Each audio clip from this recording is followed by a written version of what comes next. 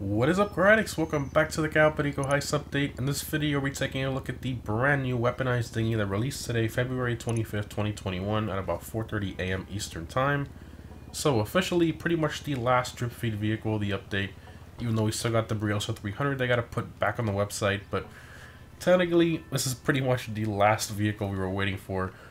$1.85 million, which is just absolutely nuts. If we go back to the Dock Tease website, where we find the original dinghy, let's go there really quick. You'll see that the dinghy only costs a regular one $125,000. So you're essentially paying over 2.7 million for, well, 1.7 million for a gun on top, which is just absolutely nuts. But yeah, I already went ahead and bought it. Obviously, I buy it for you guys so we can review it. So let me go ahead and go on Pegasus here. It is a Pegasus vehicle, as with pretty much every boat in the game. And of course, Pegasus vehicles have no customization. Go to boats.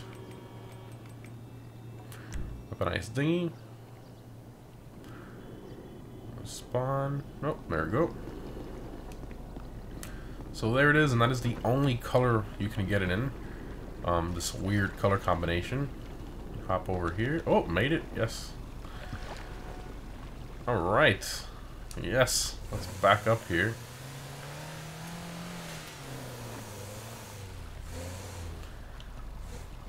Oh, steer a little better. There we go.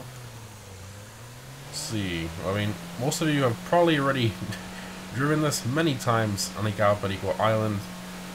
Whether you're trying to escape or what have you. Now you can actually buy it for yourself and use it in Los Santos, which is, I guess, okay. As far as the gun in front, it's pretty much the same one from the patrol boat. Let me hop over here. Pretty much the same gun from the back of the patrol boat. Yeah. I mean, I guess it's okay, but I mean, overall, I don't really see too much of a use for this boat, if I'm being honest. I think it's like pretty overpriced in my opinion. I mean, it is pretty quick though. Definitely not as fast as the long fin. We gotta remember that boat exists and is a lot better in my opinion in many different ways. But I mean, this thing is still pretty cool.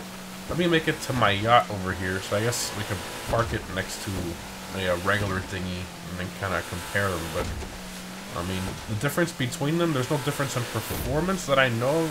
Supposedly it's exactly the same.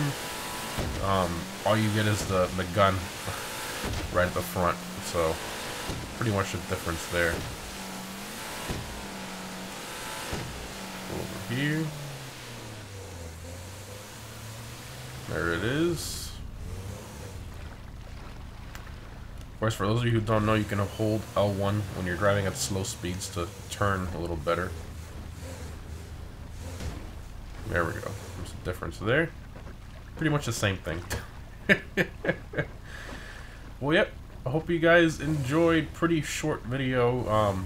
Really isn't much to talk about. There's no customization for this thing. Cost $1.85 million, which to me is just absolutely ridiculous.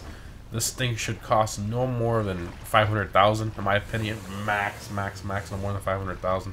Especially since the regular costs $125,000. So, again, see no point in buying this at all. Not even a little bit. Not really much of a use for it in online or free mode. And you can't customize it. Maybe if you can customize it, that'd be the only excuse, reason you can give yourself to buy it. But other than that, not really worth it in my opinion. Anyways, guys, hope you enjoyed. Thanks for watching, and I'll see you in the next one.